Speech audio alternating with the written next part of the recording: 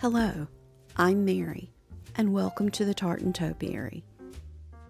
On this channel, I always feature a book on the topic of interior design or gardening, and often share ways that this book has inspired me or general musings of life.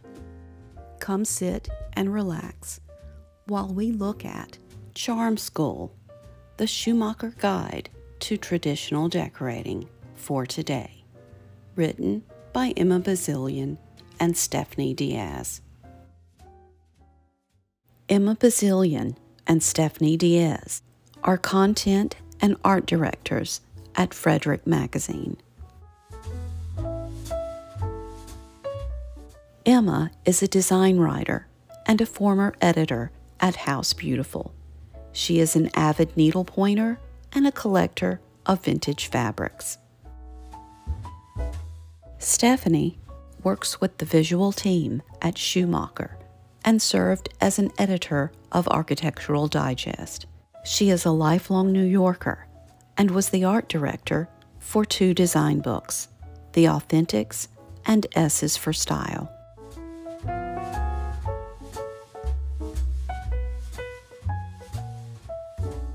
This impressive book offers more than 250 rooms by iconic designers, including Miles Redd, Celerie Kemble, Mark D. Sikes, Mario Buatta, Sister Parish, Billy Baldwin, and more. It could easily be the most definitive illustrated handbook on timeless, traditional decor.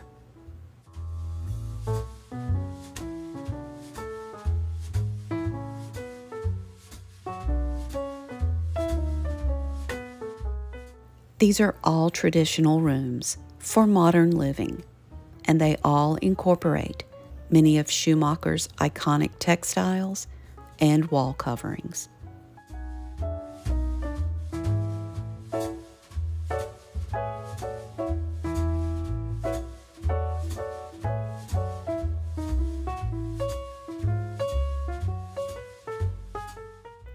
I know you're not supposed to judge a book by its cover, but I did, because this book was covered with Schumacher Garden Gate Chintz fabric.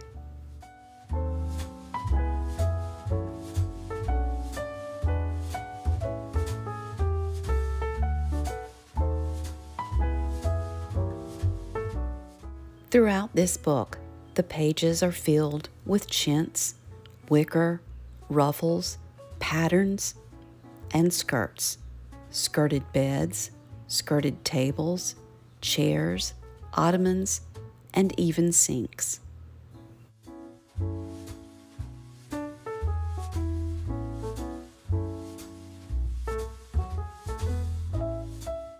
These beautiful design features and old-school decorating details are making a comeback in a fresh, new way, thanks to a group of designers who put their own unique spin on these beautiful classics.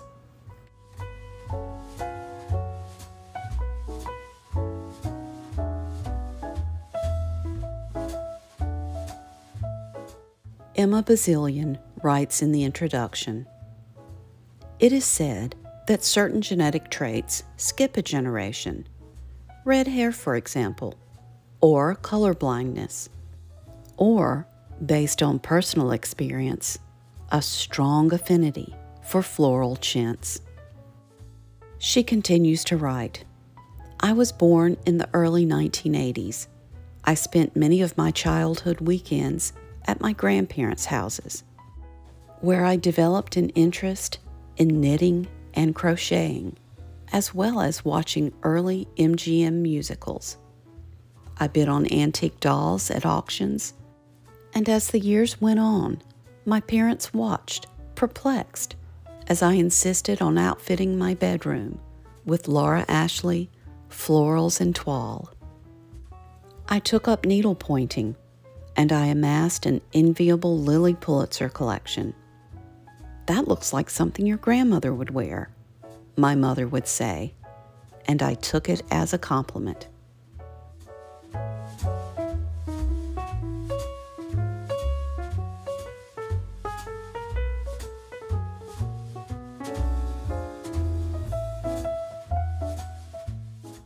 Sprinkled throughout the book are several pages from the Schumacher archives that feature Gloria Vanderbilt, C.Z. Guest, Mark Hampton, Dorothy Draper, Sybil Colfax, and John Fowler.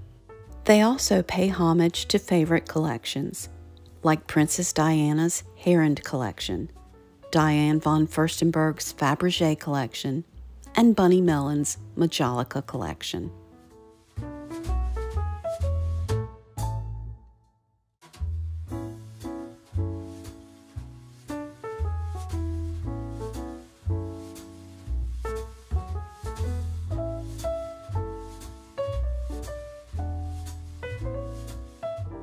In the chapter Setting the Table, Schumacher and good china dominate, and we can revisit the tables at the Colony Room, designed by Elsie de Wolfe in 1907.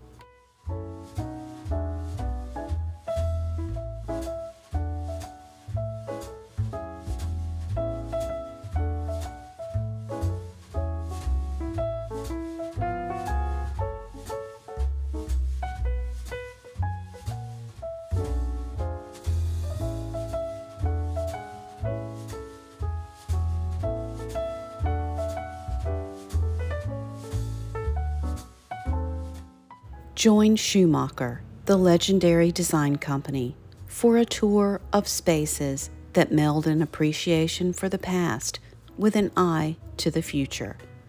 Luminary interior designers illustrate how to breathe new life into traditional design and display rooms from the past and the present that will inspire and captivate.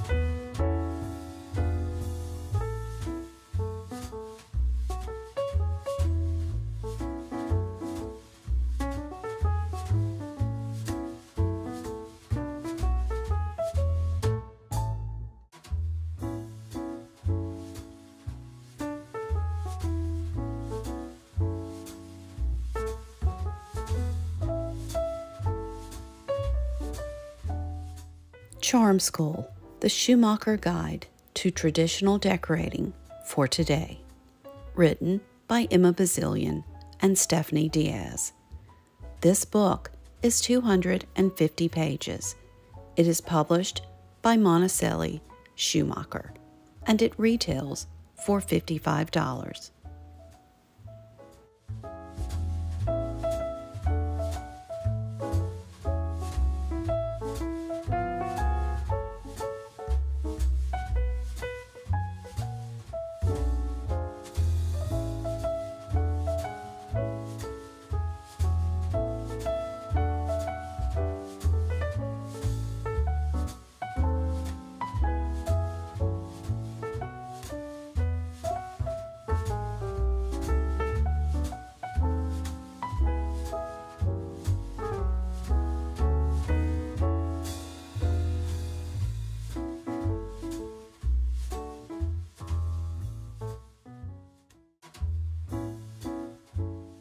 Today, I'm going to set the table, and my inspiration is a Schumacher floral chintz and a seafood dinner from an old Low Country cookbook that belonged to my grandmother.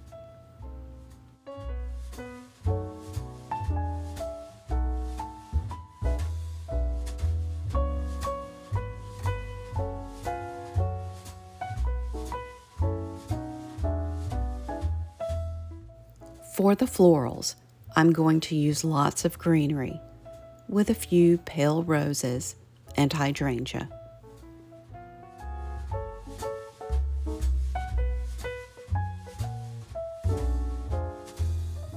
For my place cards, I'm going to use a box of chocolates wrapped in a coastal map. I will only be hosting 4 people, so place cards aren't really necessary, but it shows your guests that you thought about them. And who doesn't like to see a gift with their very own name prominently displayed by the bow?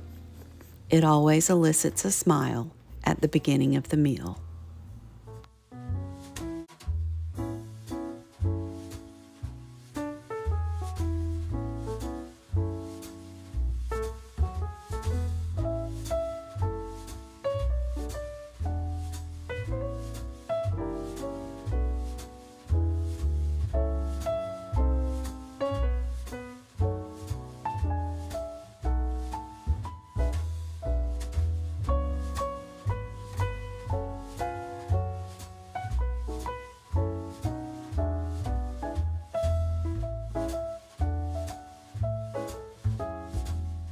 This tablecloth is a traditional floral print, and I'm going to use a cream placemat. My china is an old Noritake pattern with a border of seashells called Stanford Court. I will be mixing that with an Anna Weatherly pattern called Seascape.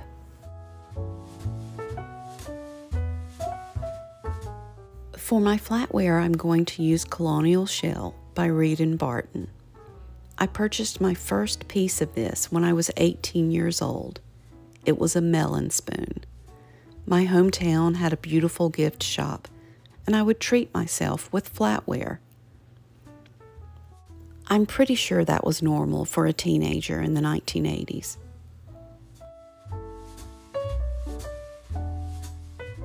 For my glassware, I'm going to use a pattern called Cherokee Rose. This pattern was made between 1944 and 1966 by Tiffin.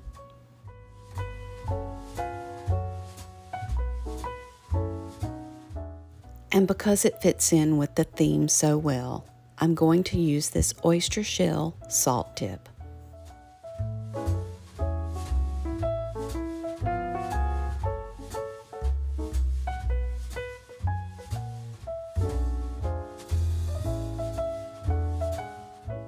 I originally used ivory candles, but they seem to fade and dissipate into the background.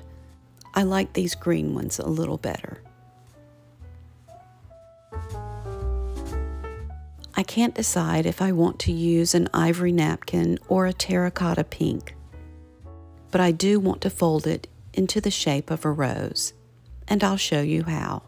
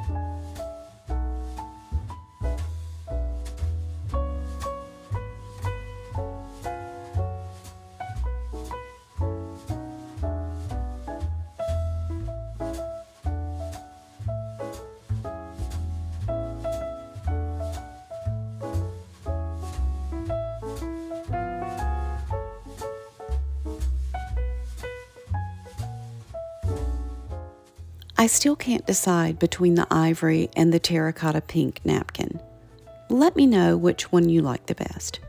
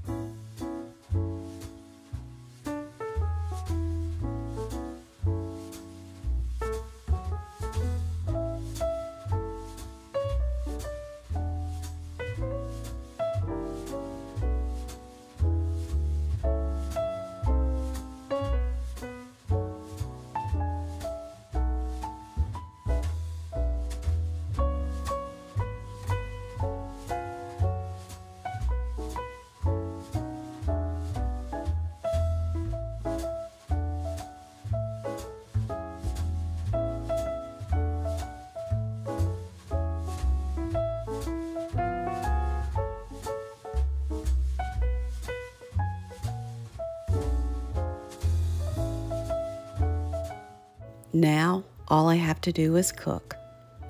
Thanks for spending some time with me, and I hope you enjoyed the book review, and I hope I will see you next week.